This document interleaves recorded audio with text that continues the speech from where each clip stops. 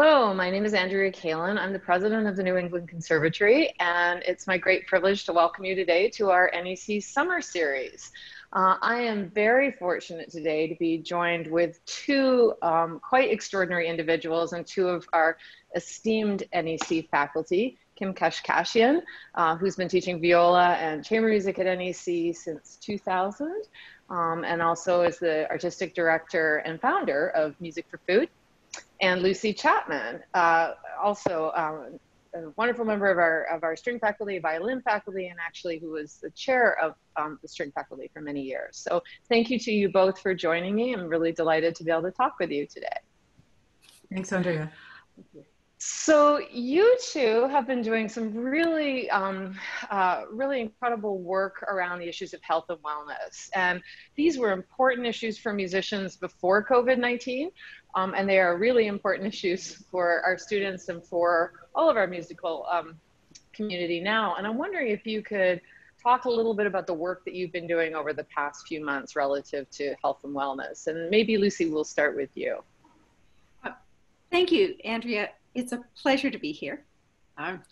Kim and I have been on a committee that's called the Health and Wellness Committee, looking at issues of this sort throughout the school. And it brought together a lot of people who had different views, different ideas for going forward and for improving the wellness of our students, basically, but also working out in the community with the health community of Boston.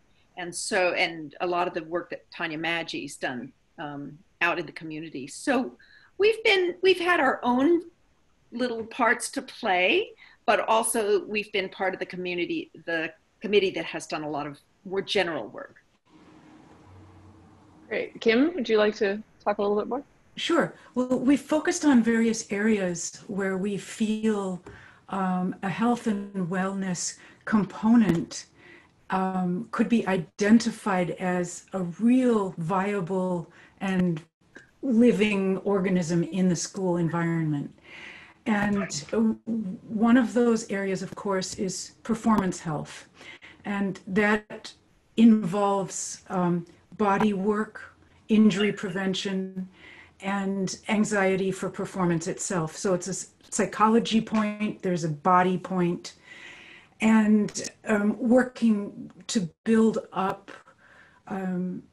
enough information that would be available to all our students so that they could experiment with these things and hopefully prevent bodily injury, professional-based body injury, and also maybe gain some insights into how playing an instrument actually fits into the bigger world of physicality.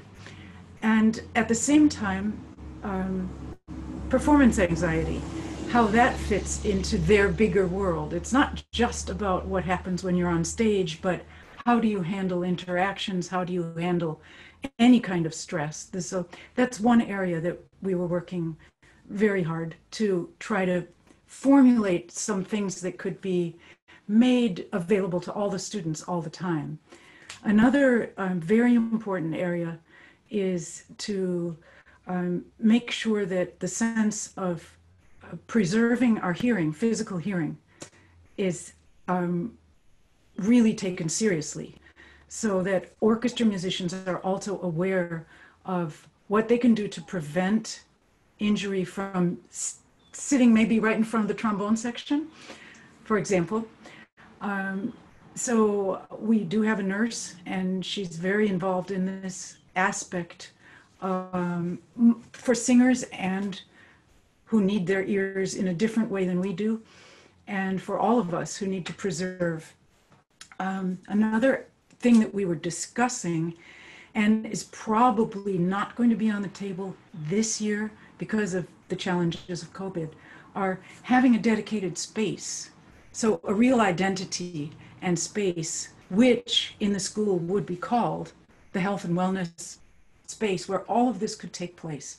Tai Chi classes, Alexander technique classes, Feldenkrais classes, and finding a time when enough students could participate in these classes. That's another big challenge, which is going to look very different this year than in other years. Right, it may present more opportunities actually for us since everything is shifting around a little bit, so we can be a bit more flexible. I'm curious, you know, what the awareness of your students is coming into this, how aware they are of these issues. You know, particularly if we think about performance anxiety, that's, you know, something that I think we often feel like we need to hide or sort of not be open about and sort of tamp down. And so I'm curious. In the pre-COVID days, you know, how aware your students were of the physicality of their work and the issues around that and the importance of wellness, both physical and mental, and then also how that might have changed in this COVID moment. You want to take that, Lucy, or shall I? Well, I will say, first of all, that over the 20 years that I taught at NEC, my general view was that student awareness as a whole grew and developed, and the faculty perhaps too, but I think it happened in the general world too, where people became more aware. It was no longer cool to say, you got pain, well, take some pills. Yeah, it'll be fine. Just ignore it. That's not accepted anymore, and I'm glad it's not. People really work with it, and I find that the students are quite aware now when they have problems. I'm sure some maybe are in denial, but I think there's a much more open way of talking about it and thinking about it. And the resources they have at NEC are much better than they were 20 years ago. There's just no comparison. And I'm thrilled with that. I always think we can do more. We can consolidate it more. We can make sure people know about what's there. That's part of it. It's information about what's there. Do people know? On the other hand, right now, I'm curious to see what students are doing, because I think some of them are pent up and not getting enough exercise in general. Some of them have a lot more stress about their career than they did last year because of COVID. And some of them might be saying, why should I bother about being nervous if I play that E flat too sharp? There are people dying in this world. I should just go out and keep what I have. So it could work different ways. Right. And Kim, are you finding that your students in this online environment are over practicing, or, you know, is that causing different sorts of issues? Well, let me backpedal just a few steps and say that I think Sure. more and more of the studio teachers, which is the origin of student knowledge in the school, are aware of a holistic approach, let's say, to enjoying the craft of playing the instrument, the art of playing the instrument, and of being in contact with the composer and the audience, and also how to handle those things. I think there's a more generally holistic approach. And I also agree with Lucy that one of the most important things that we could do as an NEC community is to make sure that that information is very, very visibly shared where it might not already be shared. That having been said, my class is extremely aware of the physicality of playing and how to prevent injury. And even though some of them will deny when they're getting sore, but they know, because it's part of the culture of my studio, that a good body foundation is extremely important, and that it actually, how you use your body affects how your maybe not so expensive violin or viola or cello might sound, that the body is part of the resonance chamber. And if that were to become a universal knowledge, then it would not be considered a negative thing or something to be ashamed of if you have a pain, because you would know that if you could fix it, you would sound better. Right. So it's tied to the impact of artistry. Right. Yeah. And you asked me if my students are over practicing. Yeah. There's quite an incredible range of how everybody's handling the relative isolation. Some of them are with their families, some of them are truly alone. And I don't have anyone that over practices because they know better. In my students, they wouldn't. They wouldn't do it. I will. Even from a distance, yeah, they would even not from dare. A distance, yeah. That's brilliant. But I did suggest a certain kind of a patterning of their days to them, which I think is good for anyone, especially someone who's alone. I have a couple of students who are actually quite isolated still. And having a pattern to your day, to your week, to your month, having very short-term goals for the day, like I am going to practice 3 hours and I am going to study whatever it is, fill in the blank for 2 hours. And I am going to get some aerobics, even if it means jumping up and down in my tiny little room every day. And at the end of the week, I'm going to be able to play this. And at the end of the month, I'm going to be able to play this. And before I go back to school, I plan to have this, this, and this ready. So those kinds of goals, we can give our students and ourselves, actually. I need them too. Without concerts, we all need substitute goals. But I do believe we all need goals. Yeah, so what I'm really struck as you talk about that it really is that holistic approach, right? So it's not the sort of moment of now I'm being physically well and I'm dealing with my sort of wellness and now I'm dealing with my practicing or, preparation, that the goal setting is very tied to the wellness, is very tied to the artistic results and aspirations. And so as we think about moving through the summer and back into the fall, I'm wondering sort of how you are thinking we as an institution might better shape that holistic endeavor. Well, we're dealing with, I'm sorry, I'm jumping the gun on you, Liz. Yeah. No, good.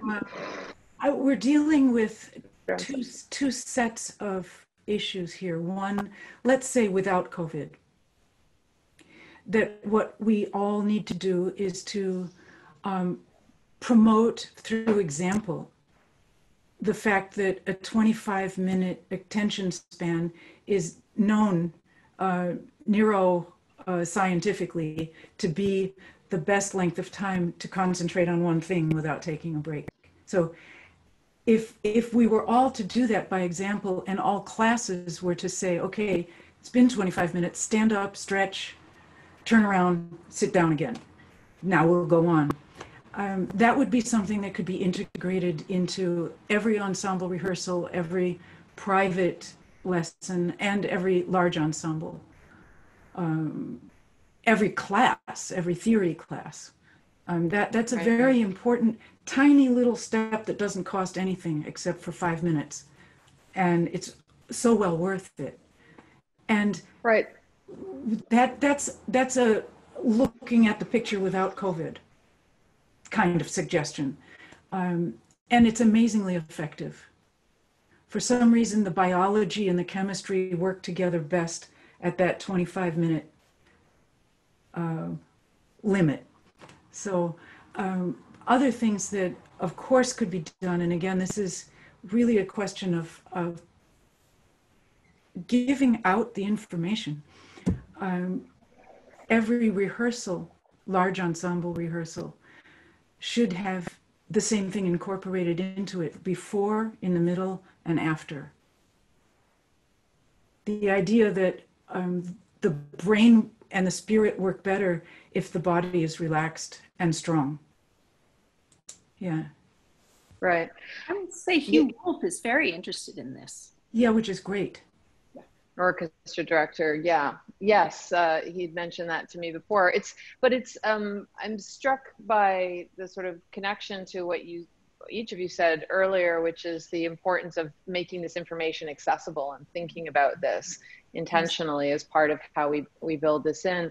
We've been thinking quite a bit about, we didn't have much preparation for moving into an online environment at the end of the semester, and it was a kind of quick and dirty thing. But as we think about digital teaching, the same way as we think about performing in an online stage, it's really struck me that these are different audiences, different opportunities, different time spans. and we can teach in different ways and perform in different ways for a different environment. And so, so what you're really describing is that same kind of shorter attention, really thinking about how our bodies can and minds can sort of connect for a period of time and building in those breaks. You did some work over the course of the semester online, and it seems like physical wellness and particularly the Tai Chi and some of these other courses would not be easy things to do, and adjusting students' playing stances to make sure that they're physically well. That's got to be a little bit more challenging in a digital environment. I'm wondering if you could talk about that, how you overcame those challenges.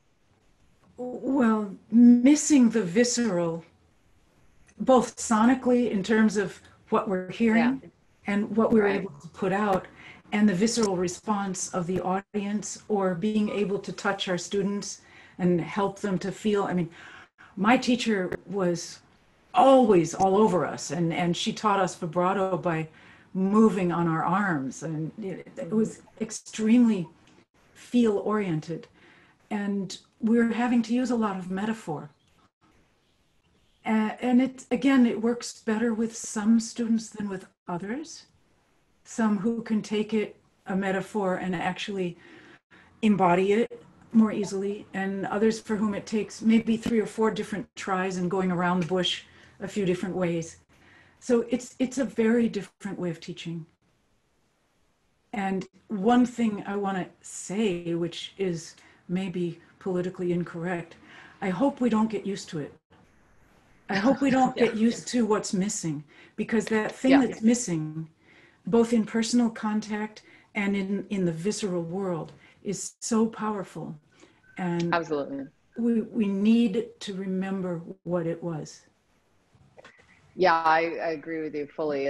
I think it's been very clear what technology can do for us and the flexibility that it can give us, and I think we can do it better the same way that we've learned to do everything better. But we also, that human connection and the immediacy of that is just so critical.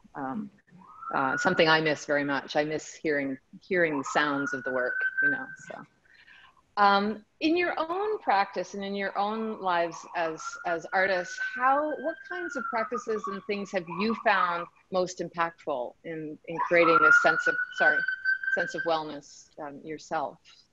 Well, I will say for me, it's having a practice of regular, I don't do a big practice like Kim does, but I do a regular meditation and a regular exercise program that I now do digitally. I mean, I do it online. I can do it by myself too, but it does help to do it with friends. It does help to do it with other people. It's a little easier to get up in the morning when you know you're joining a group of people that are all going to get up and exercise together and then sit and calm themselves. And I find that is very important. I will say the first time I started meditating, the very first time, it was because I had performed the first Bartok quartet and we had a lot of long, slow notes and my bow was shaking. That was it. That was the only reason I started meditating, 48 years ago. You were such a musician, motivated by the piece. That was the only, and I found, this gives me a technique that actually slows down my heartbeat and slows down my breath. And therefore, when I get that, and I have been for much of my life a very hyper person, and before a concert, then I can do this, and it slows things down, and often just to normal. And I tell you, for a performer, that makes a big difference. And I tested it out once by accident because I went to my doctor for a checkup, and they always take me in and do my blood pressure. I don't have high blood pressure, but this time I sat in the chair and the nurse went off and was called off to do something else. So while she was gone, I thought, I'll just sit here and meditate. And I did this exercise, and I didn't think about the fact that this really does slow down your, slow everything down. But she came back and she took my blood pressure and she said, "Are you feeling okay?" Your blood pressure is so low. And I went, oh, no, I think I'm okay. And I asked the doctor, she said, if you're not fainting, then you're probably okay. But I realized it really did work. And so in terms of performance anxiety, I'd say give it a try, even if it's the most simple breathing exercise. Yeah. That's fantastic. Kim, how about you? Well, it's a parallel journey. I was at Marlborough, and I was performing a piece that started with a long, slow viola solo. And we were in the dining hall, the informal venue, and I could sense Mr. Serkin, Rudolf Serkin, diagonally behind me, seeing my back. And oh my goodness, my bow was shaking so badly. And I promised myself I had to solve the problem. And my solution was a little different, but they're related because I started doing martial arts that September. And bottom line, it's the same thing because you have to ground yourself. Right. You're sending energy in you're using your energy consciously and sending it to somewhere where it's more powerful. And I think maybe that's something that the two disciplines could be said to share in certain ways. Yes. So as part of the aspiration for our students to give them access to different sorts of mechanisms so they can sort of find the thing that clicks with them, is it's sort of a matter of like find what works for you? Is that, Absolutely. We should be able to offer something like AT, which is very specific, or something like Tai Chi, which is a little more, touchy-feely mentally. You have to imagine the breathing and the moving together and grounding yourself. And we have to think that there are those like Lucy who do best actually sitting still. That for me would be impossible. I would not get low blood pressure by sitting still. I'm kind of with you on that one. It sort of shoots it up a little bit. I get low blood pressure by doing my kicks and punches.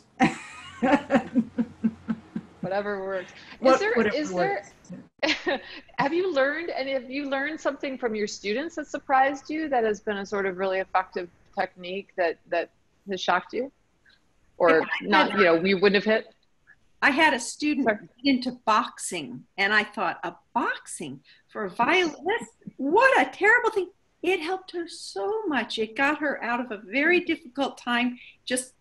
And she'd come in, and she was suddenly letting go her energy. She went from boxing to some other stuff too, but that surprised me. I say now, hey, if it works, you do it. And she didn't hurt her hands. Yeah. I've had a couple of students who have surprised me by using the visual arts to gain access to their sonic fantasies for music. Yeah, and also to help them understand. I've got one student now who's just recently graduated, and he's sending me the paintings that he's doing every week. Wow. Because they're helping him to process what's going on in this country and what his future might be. And it's really amazing how that's working for him. Yeah. That's incredible. So as we think about our new students coming in the fall, so the returning students have had the great luxury of working with you, both of you, and your colleagues. But for the new students coming in, they've just graduated from high school at a very extraordinary time.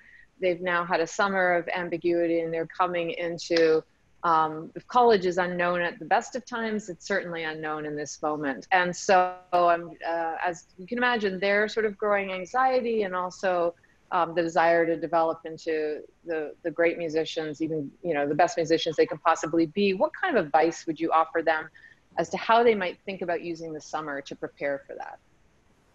I would say if they don't have if they don't already have some regular form of physical exercise, that they start trying to find one that works for them. Because everybody who's a professional in this field says the only kind of exercise that works is one that you do. That's true. Right. If you don't like it and you don't do it because you don't like it, it really, you're not going to do it. Yeah. Right. So I would say if they don't have something, try to find something. And then when they get to Boston, it's going to be different this year. They're not going to be looking around for yoga studios, outside NEC. They're really going to be doing things more on campus or in their dorm room or in their apartment. Mm-hmm. And so freshmen in the dorm room. And I think that they should think about finding something that they can do there. I do. That would help. So I'm going to throw out a thought. I don't know what the population of the dorm is going to be like, and I don't know what the dining area is going to be used for between meals or if it's being used at all. But that could be a space for freshman meetings led by some form of exercise, so that it's there. They're walking out of their rooms, they're walking to class, and they see, oh, this is here, I could do it. That goes along with what Lucy just said, Yes. Sometimes, Yeah. I mean, keeping 6 foot distance is, you'd have to count it out, you'd have to measure it out. But making something visible and available and having them know that now. That's a great idea. Well, we can certainly look at that.